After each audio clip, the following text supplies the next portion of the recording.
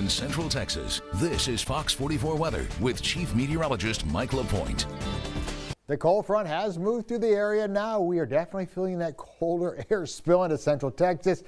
Still a little on the breezy side, and that's going to be the story overnight tonight and for most of tomorrow. It looks pretty breezy, but right now I can tell you it's overcast but dry here in Central Texas. We will take you over toward the Temple area at this time, and what we are looking at is a lot of clouds out there. Our live Centex seamless gutter sky tracker there in the Temple area on top of the Kyle building. We are looking at 53 degrees. The winds out of the north and northwest at 17 miles per hour. That's going to be the story overnight. We're going to watch temperatures fall, but we're going to keep those winds on a little bit on the strong side. It is 50 degrees right now in Gatesville, 46 already in Brownwood.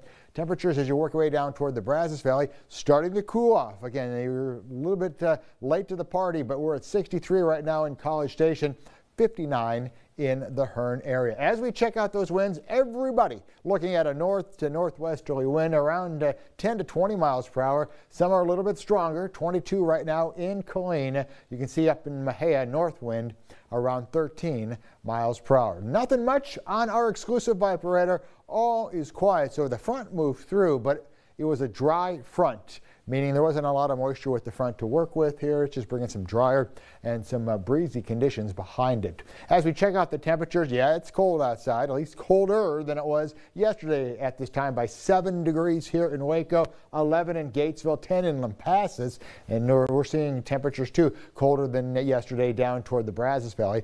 2 degrees cooler right now in College Station. The latest on our satellite radar, a lot of cloud cover. Once again, we're getting that flow in from the southwest to the northeast here. The farther off to the west you go, we've got clear skies from Amarillo and down toward Lubbock. Eventually, the clearing line will start to make it in our direction, but not until maybe very late tomorrow into your Saturday night. So here's what the forecast looks like. There's the front taking off, heading down to the south of us. By early tomorrow morning, you'll be waking up to temperatures in the 30s, partly to mostly cloudy skies, and that'll be the story at least throughout the morning. But notice those temperatures tomorrow.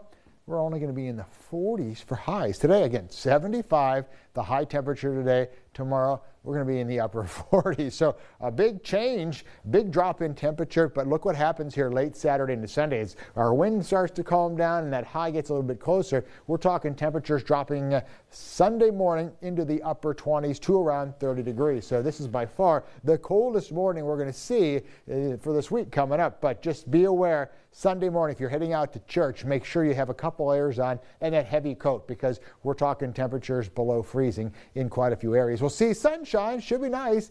The nice thing about this is the high begins to slide, so more of a south to southwesterly flow kicks in, which means warmer weather than Saturday, still below average, but we will take the 50s over the 40s any day. So your forecast then for tonight, mostly cloudy. We drop to 36. And then here's your weekend forecast. We'll start with some clouds tomorrow. We'll start to thin them out. 49 degrees for your high on Sunday, mostly sunny. But notice the wind direction out of the south.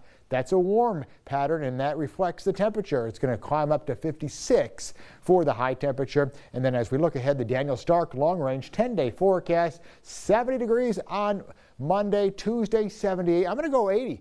80 degrees on Wednesday, 81 on Thursday. Yes, out ahead of the front. And then we cool it back down into the 60s. But you know what? That's still above average.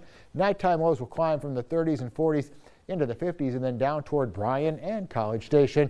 Sunshine, but cold sunshine coming your way here. 50, 56 degrees on Sunday, and next week we're talking temperatures above normal in the upper 70s to around 80 degrees. You know, MG, not a lot of rain in the forecast next week at all.